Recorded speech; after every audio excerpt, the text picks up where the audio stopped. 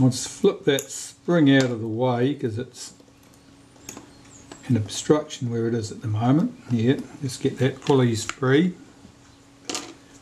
To this one, which is our longer of the two tails that we've got coming off our meter, I know goes to the back pulley.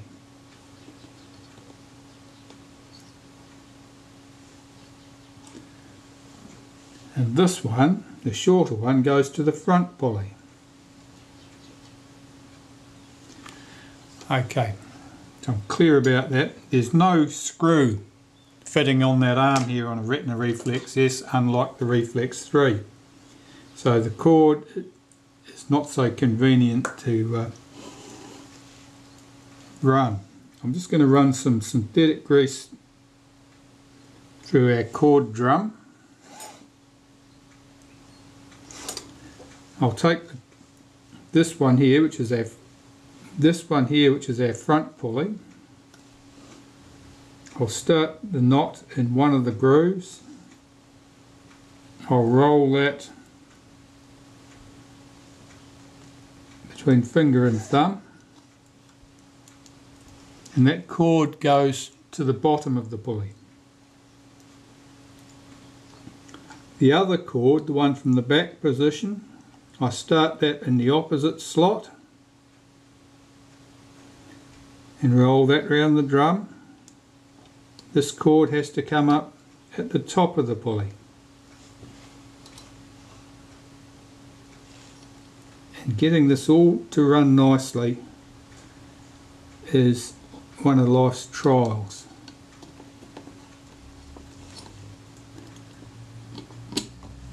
Okay. I'm just checking I've got that right. That the cord is on the drum. I'm not sure it's running smoothly yet, but round from the front pulley, it's not sitting correctly there. It needs to.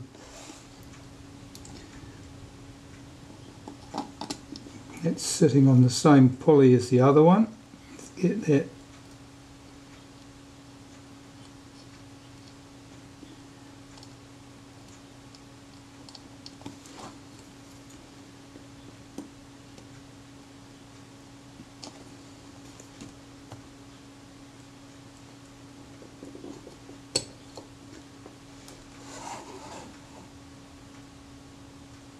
That's correct.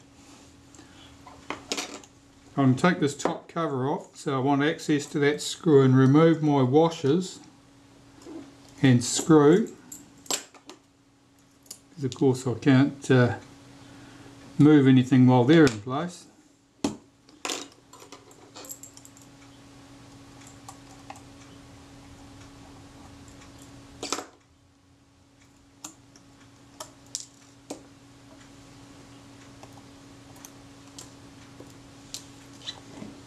And I'm looking at my cord run to make sure that it's all correctly over the position, over the pulleys, that it's all running parallel, that there's nothing tangled up. That looks good, and I'll put my top cover on here.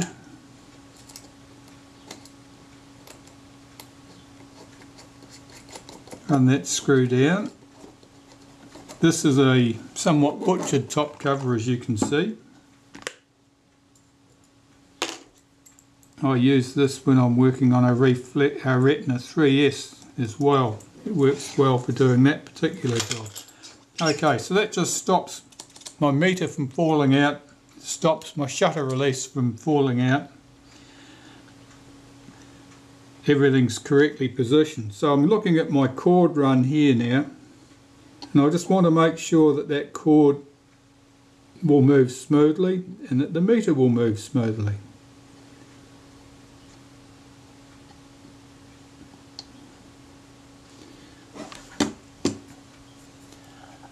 Just take a toothpick, I'm just sort of pushing my cord where the knots are to either end of the drum, so that the cord will run round smoothly. I don't want it overlapping if I can avoid it.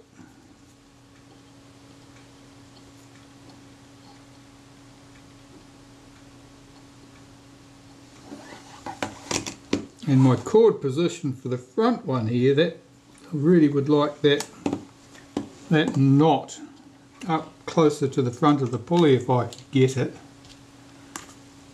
I've got a lot of tension on this, even though I've got no spring tension here yet.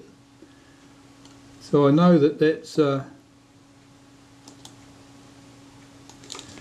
there's certainly no problem with tension on that cord. The spring will be largely superfluous.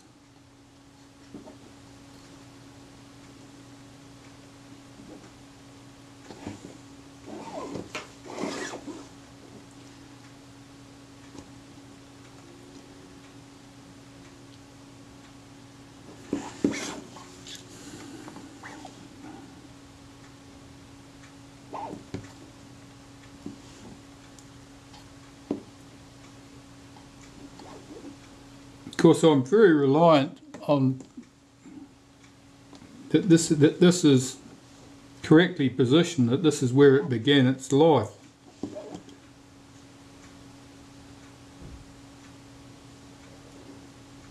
If this was wrong last time somebody had been in there servicing the camera, if it was connected wrong, it would be connected wrong at the top there, and then when I put this back to correct position, that would be incorrect. But hopefully that's it. Hopefully that's good. Normally, of course, I'm removing the cord completely, and if you're removing the cord completely, then you can do all the alignment. You get this spring in position. Careful not to cut the cord as I swing that spring across.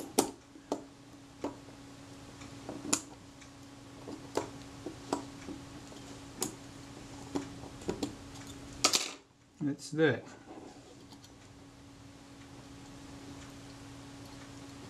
It's quite tight.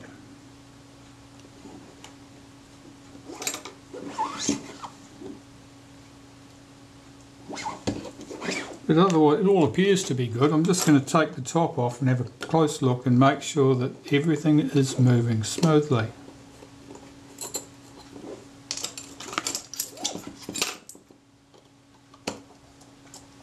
The cord's not doubled up on one pulley or anything odd like that.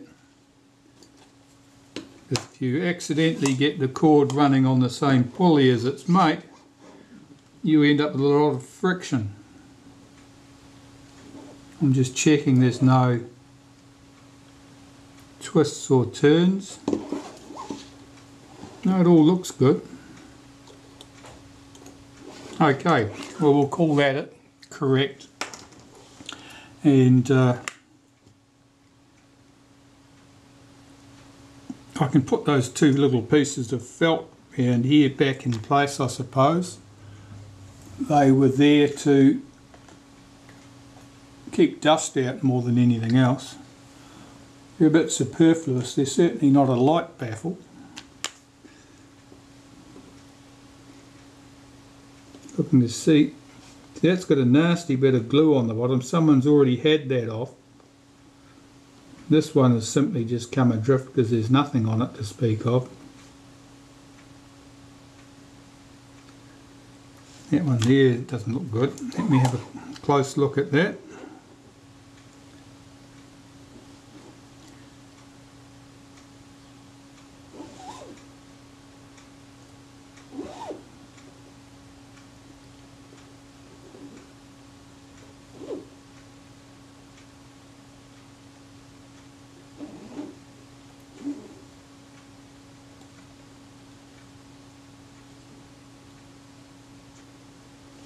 Right, so they just sat in there like that. So I'll put them back with a little spot of adhesive. I need the little clamp, the bracket to hold my spring tensioned. And this is just a little bracket that I've made some years ago. Basically, it's just a bracket with a notch in it to engage the spring, and so I can keep the spring tensioned on that front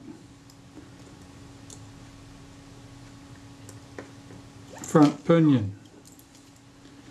So it's just held in there, got a very short screw on it so it doesn't stick through too far and foul the shaft. I need to get that in place now. I'll put the top cover back on, my truncated top cover, so that I can operate the camera while I'm fitting everything in place.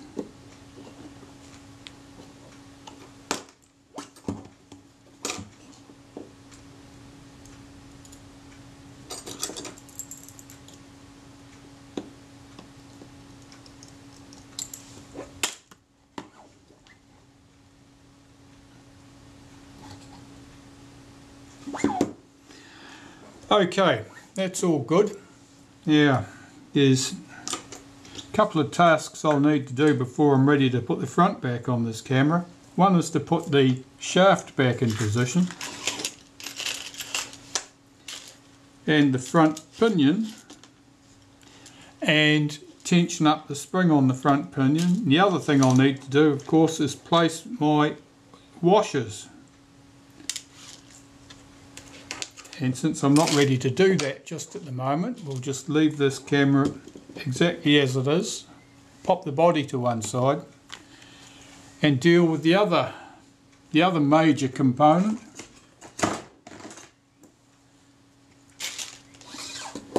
which is the front of the camera with the shutter assembly on it.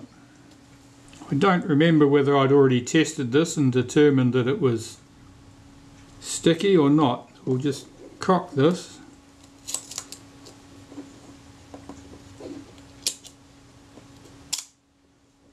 It works fairly well, which is interesting because I don't think it worked fairly well earlier. Anyway, this needs to be stripped and serviced. So starting from the back. Well, this shutter release on the front of the housing here, I'll have that off. Now there's a spring under there, you'll be careful not to lose it.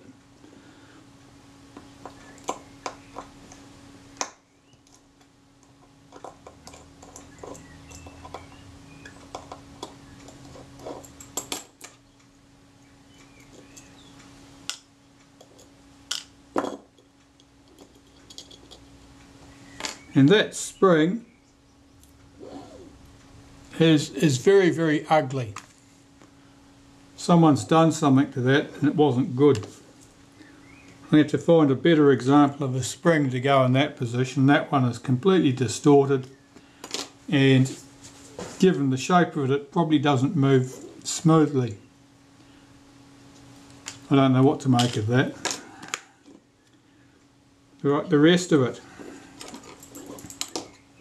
Well, here we've got a buffer. This is the buffer that the mirror comes up against. That's just glued on there very lightly. I'll remove that. 2 screws hold this plate in place.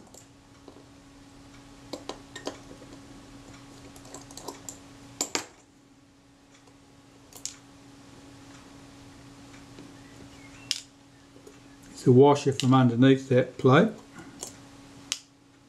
Lift the plate off. There's the other washer. The other one came from down there. There's the plate. It acts as a guide for this rack. Stops that rack getting away. And in the centre it's the guide bush for this little pinion here. That's the cocking pinion that actually cocks the shutter. Now if I look at this one, I haven't disturbed anything yet. The tooth at the top of this wheel here goes into the first notch of the rack. The tooth at the bottom here goes to the fifth notch of the rack. That's as I would expect it to be, so we can have that off. That pinion we can have off.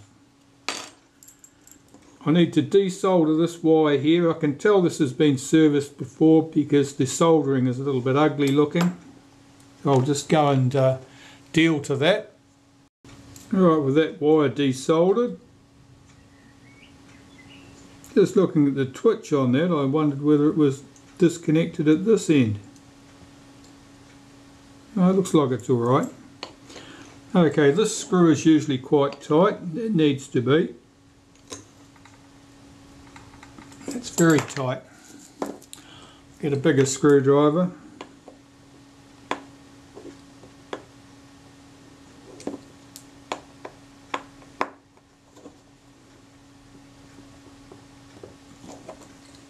Okay, that's loose.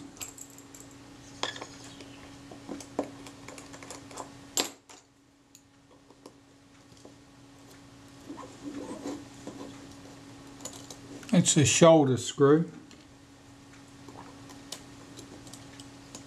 This arm may or may not lift out easily. Frequently you need to remove the screw from this bracket so that bracket can shift out the way a bit. Little plastic button on here, an insulating button. You can make sure that's not loose. If it's loose, a little touch of glue or lacquer on the back of it will hold it in place, just to make sure it doesn't snap off and cause you grief. Okay, so from here we can take out this gear set. Now I can tell that's been put in the wrong way. One side of this is relieved, the other side's dead flat. The dead flat side should have been back towards the casting. Single screw here.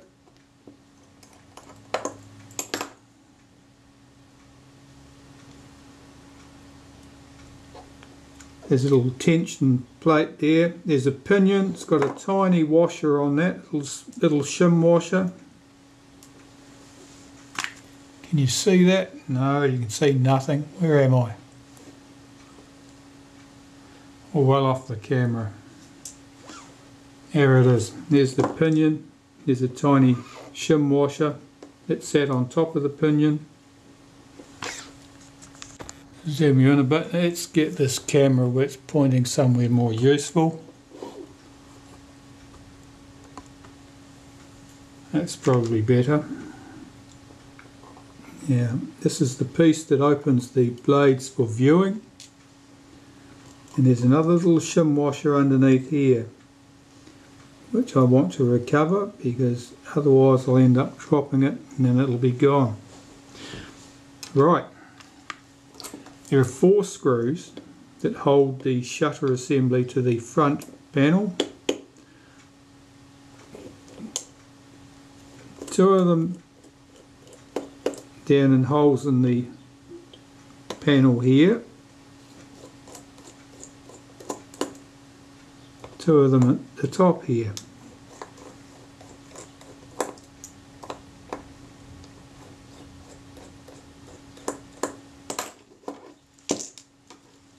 And recover those. It's not uncommon for the heads on these to be somewhat distorted. You're better to have the 2 that are down in the deep holes, you're better to have the best screws down there because it's hard to see what you're doing. And the ones that aren't so good at the top where it's easier to see what you're about when you put them back. So the shutter should lift off here now. And it's not in a hurry.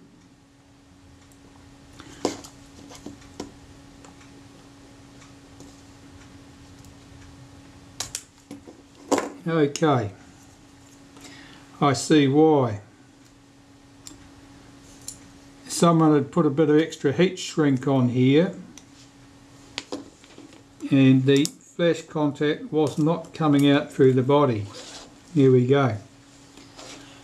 So that's what was holding us up. I'll have to put a bit of heat shrink on there too, but I'll do a neater job than they did. Normally there would have been some plastic insulator left on here that was not tight through the casting. This was all carefully hidden underneath the insulator washer where it couldn't be seen. In fact, that's quite thick walled, that tube, so that's not really heat shrink as we know it. It's just another piece of plastic insulation. So what's on here that we need to do? Well, we need to clean all these surfaces. There's a bit of dust and rubbish around here. Make sure that the wheels here, the setting wheel for the aperture and meter, that runs smoothly. That all looks good. It's something stuck in here. Now that's where it's a bit of something sticky in there.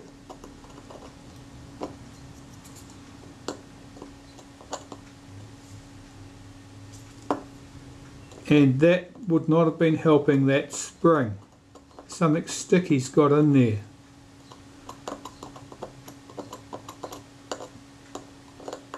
It may be that the casting's porous and that's glue that's come through from the front when the leatherettes have been put on. There's certainly something in there. It's a defect in the casting. I'm going to have a go at that with some solvent and clean that out, find out exactly what's going on there.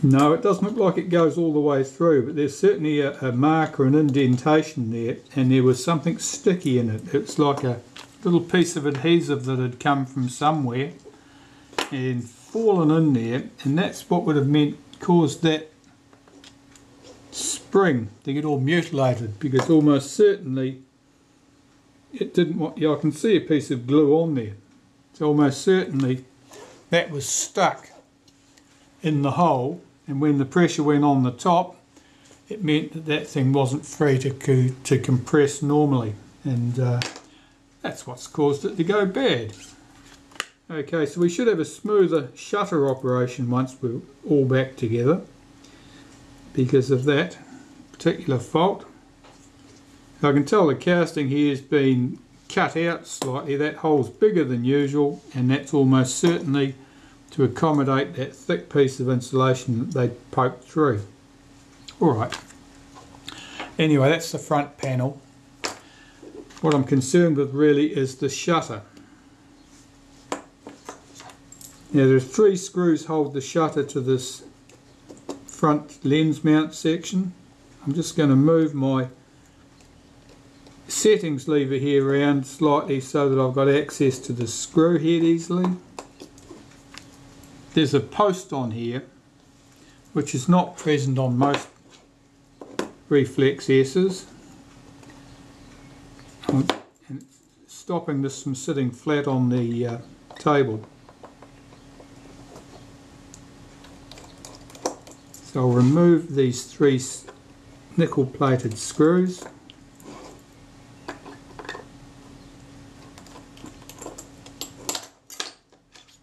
There were no fights there, that went smoothly.